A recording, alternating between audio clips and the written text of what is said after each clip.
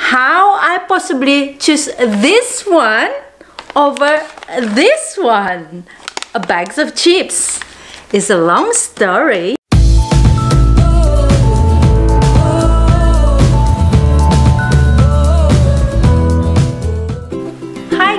Welcome back again to my YouTube channel. I'm Diane. So happy to be back again, and I'm trying new camera today, so it's very exciting to get better result with the video now. Anyway, we will still talk about intuitive eating. I made last week video how intuitive eating helps me to stay slim, and now I'm going to continue how intuitive eating helped me to choose the right food and healthy kind of food. That's finally the end result is help me to stay slim. Well, it's kind of a long journey, so, and this is the hardest part of intuitive eating, I would say, that choosing the right food subconsciously, this is not going to be happen like overnight. It's a long process because it's involving of our awareness, our consciousness, as well as our understanding about of course healthy food in general and healthy diet in general. First of all, before we dive into more intuitive eating that can help us choosing the right food and the healthy food, I want to make sure that you subscribe. I mean, if you like this kind of content, please subscribe. You don't need to subscribe, but it would support me and sort of like gives me feedback that you like this kind of content, so I can make more in the future. And I will make some more intuitive eating series into my channel. That's my plan, because I want to share my experience with it. So some of you may be wondering how I do this. Well, I have been doing this for half of my life, basically since my mid-20s. Around 25, I make another video about this last week. You can check it out if you want to.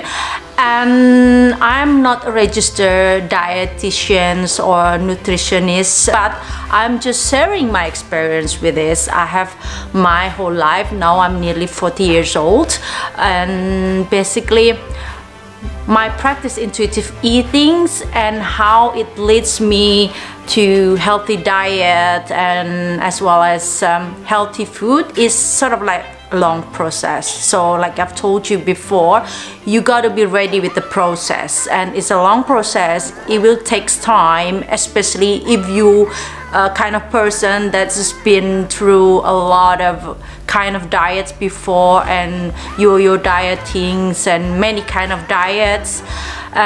Takes probably 1 or 2 years until your body get used to with intuitive eating, with mindful eating. All right, it takes time. It takes time to train your mind that the healthy food is the yummy food.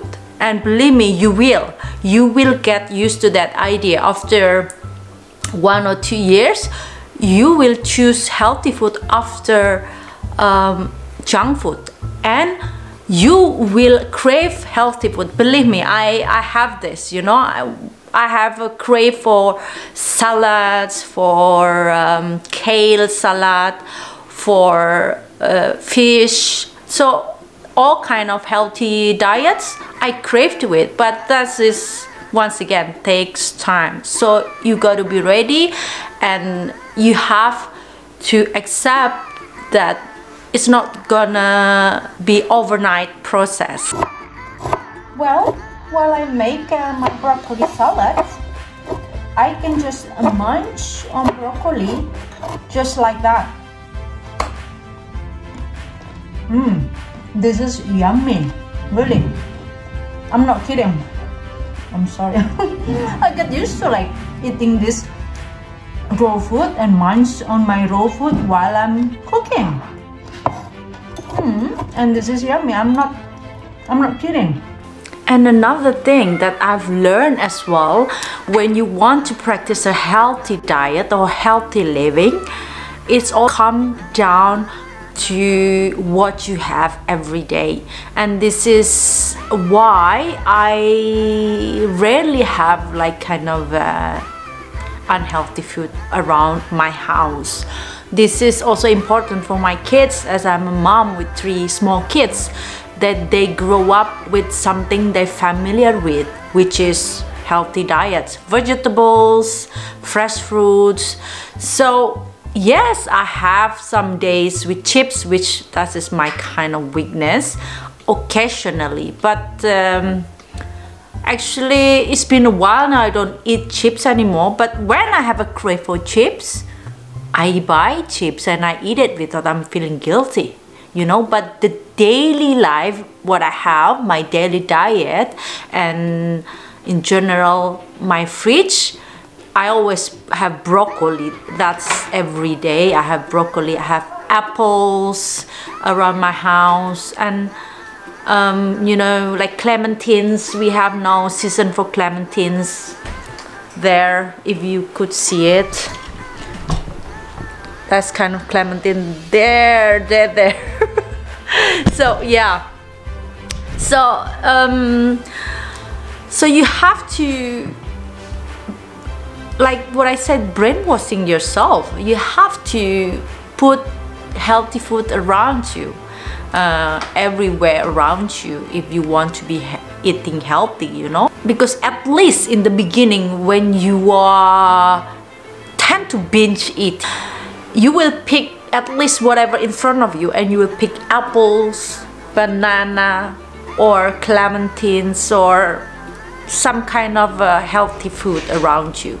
So stack and put the healthy food around the house. All right, guys, one step further about intuitive eating, that is not going to be easy in the way that it looks like easy. The principle that you eat when you're hungry, and you are finished eating when you are comfortably full, not super full.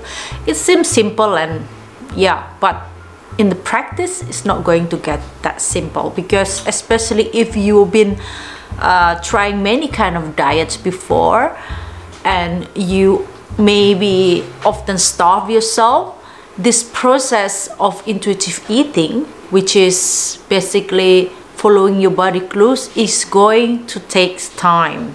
And I'm hoping that you basically ready to get through the process, not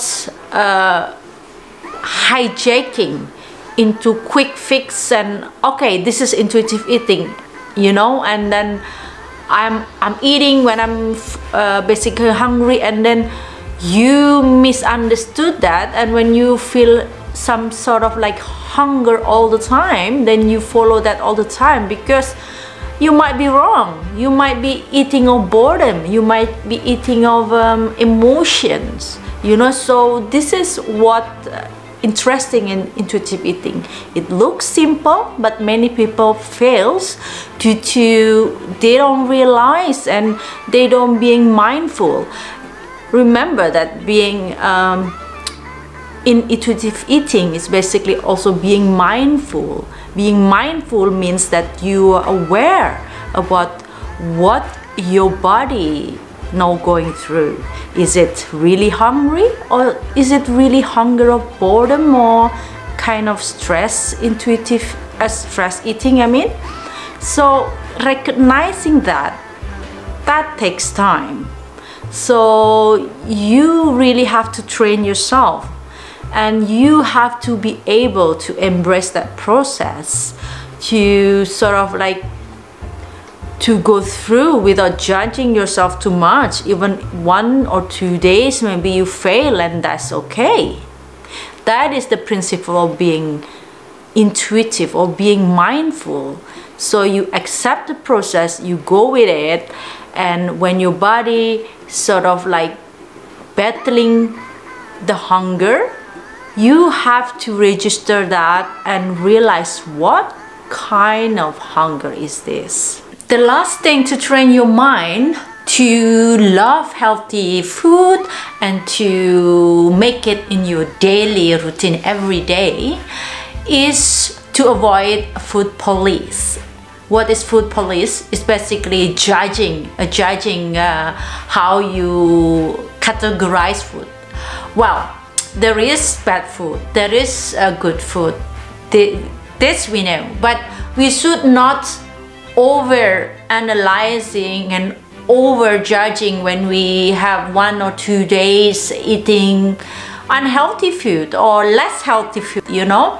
So this you have to get used to, and so when one day you get some kind of failure to eat, for example, greasy food, and that's all right. I mean, I eat that and indulge that occasionally too. I mean, moderately, like sugar, for example, or muffin.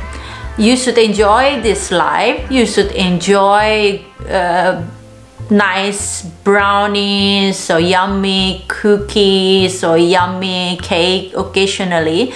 I mean, this is life. You have to enjoy also eating some greasy food. So do that occasionally and don't feel guilty about it. But I know this is easier said than done when you're not trained to intuitive eating. So once again, you have to love the process. You have to love the way that it's not gonna be overnight. You have to love your failure even. So I hope you comes with a journey with this intuitive eating with me, and I really want to share how I do it daily as well. And if you have some experience with intuitive eating, please comment in the comment section below, and please let me know what you thought about intuitive eating, and maybe another diet that you have been trying and how is it, and it give me some sort of feedback, and it give me improvement into my channel. Once again, I really love to share my experience with you in the way not only intuitive eating, because I aim to make my channel mindfulness channel, which I really practice for the last years into my life. So thank you very much, and don't forget to subscribe and likes and maybe even share it if you like this content. And we see you next time. I'm gonna talk more about intuitive eating still and share more information about intuitive eating for the next video.